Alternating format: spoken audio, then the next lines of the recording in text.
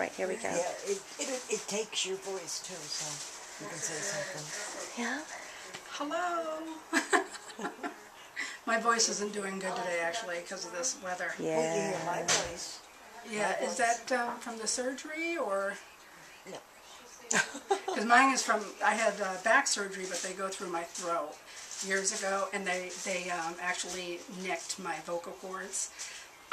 So I lost my voice for a while, and for about 6 weeks, which my kids were very glad about that at the time.